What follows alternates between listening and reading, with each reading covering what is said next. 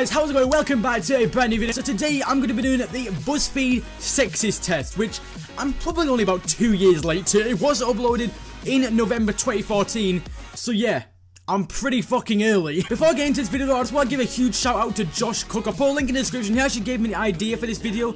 I think he's like one of like the only like decent sized channels who's done this recently. So yeah, I'll put a link to Josh's channel in the description if you want to check that out. I would definitely recommend doing that though. I'm going to answer all the questions that are actually in this quiz, but I'm not going to show all of them in the video because some of them are pretty boring, to be honest. I only really want to go through the ones that are like actually entertaining, and we'll probably end up pissing off like 99% of the feminist community. Like that's actually an achievement because they just get triggered at literally anything. You cut that out now, or you'll go home in an ambulance. First question we got though is, do you think some jobs are better suited to one gender? Hang on a minute, you're not telling me that it's just a normal thing to see a guy being like a nail specialist or like painting nails or something? Yes, there is nail specialists out there who are guys. Feminists in the corner, shut the fuck up. Oh, well, it appears that I have been completely outnumbered. 22% say yes, 43% say no. Okay, alright, so I'm already being offensive.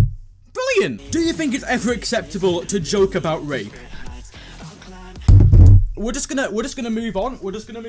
No, but for real, I don't really joke about rape, to be fair. Like, I joke about a lot of like edgy and like kind of things that you probably shouldn't joke about. I don't really joke about rape though. Please don't like attack me in the comments. Is it sexist for a man to carry a woman's bags?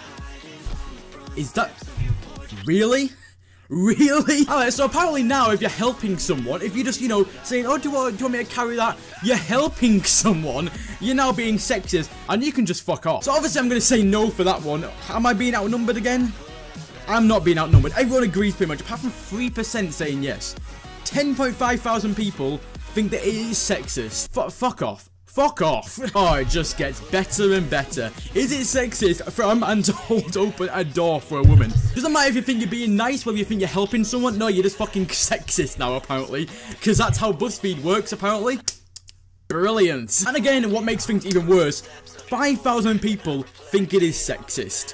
What logic are you going off? To be honest, I pretty much got outnumbered every single one of them, to be honest. So, according to Buzzfeed, I'm the biggest fucking sexist going. But to be honest, to get told by Buzzfeed that you're a sexist is like getting told by a fucking librarian that you need an x-ray. But hope you guys have enjoyed this video though. If you haven't, then be sure to like it down below, guys. I'll put a link in the description for the Buzzfeed Sexist if you want to put yourself through that pain of answering them questions and seeing if you are a Buzzfeed certified sexist. But hope you guys have enjoyed this video though. If you have, then be sure to like it down below, and I'll see you guys next time. See you later.